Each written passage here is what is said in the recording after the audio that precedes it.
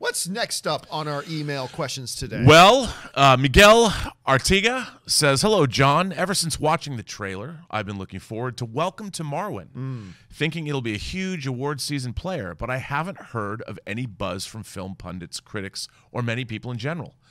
Do you think the film will bomb critically and financially? Thanks, and bring on the filthy. Well, Miguel's got a good point. I haven't either. Have you? No, as a matter of fact, the first press screening, I think, for it, I'm sure there may have been others, but the press screening invite I got for it wasn't until tonight.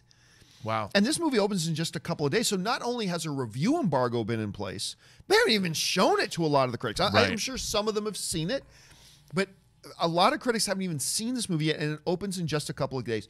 Two questions were there. Will it flop financially, and will it flop critically? Financially, I don't think there's much question there that this is not going to be a big hit. I mean, look, a movie like Welcome to Marwen is not designed to be a big hit. Right.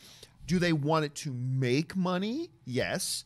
And that's why films like these usually have smaller budgets. But when you look at the effects and what they're going for and something like this, I can't help but wonder how much money they actually spent on this movie. And if that might have been a little bit unrealistic. Because I'll tell you what, if they spent $40 million on this film, reasonable, you can get that back. You don't even have to get that. When it's that small amount of money, you don't even have to get it back in your theatrical release like most films have to get it back in their theatrical release. At that small of a budget, you can do that. But I look at things like this image here, and you see how much of that is in there. I cannot help but wonder, if this is a movie that came in at like $80 or $90 million, then I would have to go, what the hell were you thinking? This movie can find an audience, but it's not going to find a $300 million audience, which is, once you get closer to that $100 million mark, is the type of box office you need to make in order to make up for that. So, number one, I don't think it was ever a question this wasn't going to be a blockbuster. Will it be a flop? That really all depends on how much they spent on it. Critically speaking, though, look, I'm not going to change my tune here. I have always said that when you get down to the last minute and studios do not lift the review embargoes, that is a sign that the studio does not have a lot of confidence. And maybe they're wrong. Maybe they didn't think people would like it, and they put it out and people do like it. But if a studio really believes people are going to like their films, they let the critics see them as early as they can. They let the review embargoes lift as early as they can. They do not hold it off to the last minute. Now, I'm not saying that means this is going to be a bad movie, not by any stretch of the imagination. I can't wait to watch this film. I would go to the press screening, except Ann and I are going to go see Spider-Verse again tonight, so I'm going to go do that. So Ann hasn't watched it yet, so I'm looking forward to that. But I love Steve Carell. I think this is one of the most unique-looking films I've seen come down the pipe in a long time. Doubt. But I do have to admit, whereas when I first saw the first trailer for this and first talking about this months and months ago, I was thinking automatic Oscar consideration.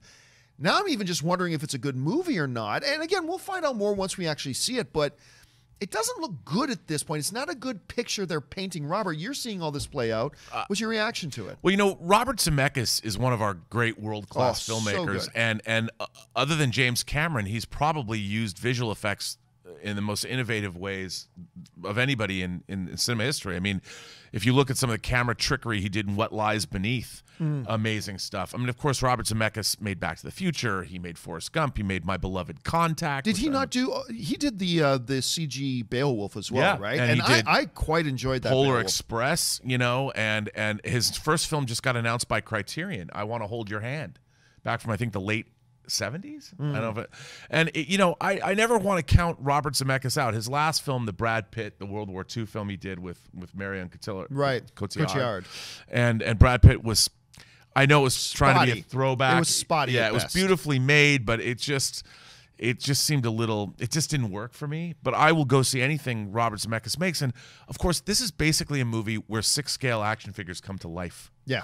and I want to live in Welcome to Marwen, at least for a while. Yeah, and it's such a beautiful, the premise is so beautiful. Oh, so beautiful. And based on a true story. And and an actor like Stephen Carell. I mean, but yeah, it's got us wondering, man. It's got us wondering. I'll see it. I'm going to go. Oh, yeah, me too. I'm just not going to go tonight. Yeah. Because I'm seeing Spider-Verse again.